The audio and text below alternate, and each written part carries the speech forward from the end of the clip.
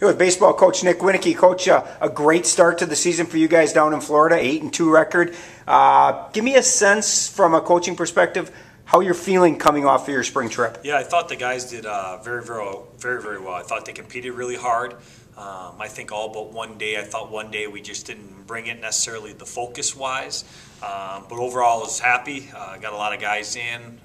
Got to see a lot out of different guys we haven't seen over the last couple of years in game scenarios. So it was a successful trip, but we got a lot ahead of us. So let's talk a little bit as you look at the spring trip. 10 games, get to play outside, something you guys hadn't done. Is there anything that surprised you from an individual performance from the guys that maybe you didn't expect? I would just say in general, we had a couple of guys that are some juniors, a couple sophomores that really they've just worked really hard in their time in the program, and it's really just rewarding to see them step up when they get an opportunity and play really, really well. I don't think we were surprised with anything. I thought we played very good defense.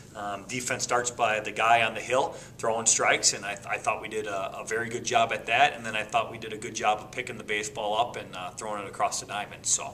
You know, I know it's a team game, and you're very much about team. But you've got to tip your cap to Jake Dawson, MIC pitcher of the week. Great performances down in spring ball, 12 scoreless innings.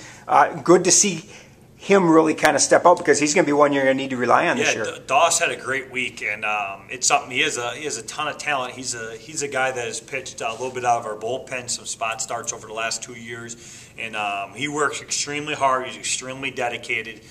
Good student in the classroom. He's a good person. So just to see that hard work paying off. But if you ask him, he'll probably say the same thing I am. That's really nice, but we have a lot ahead of us.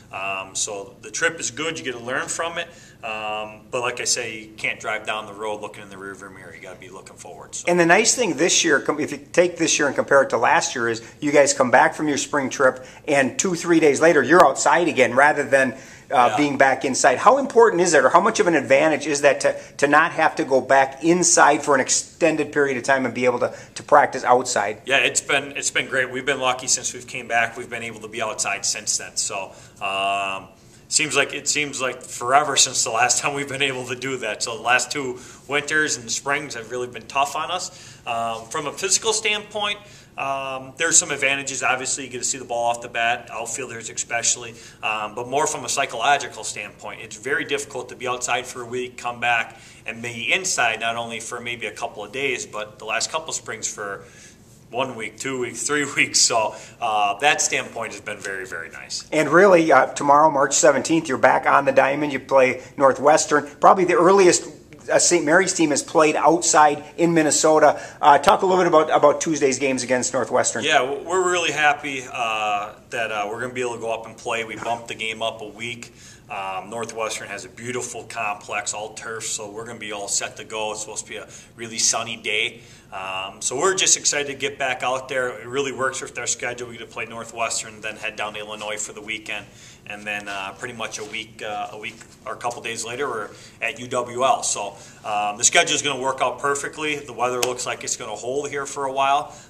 So we're just really excited to get into a groove here and not to have snow on the field. So.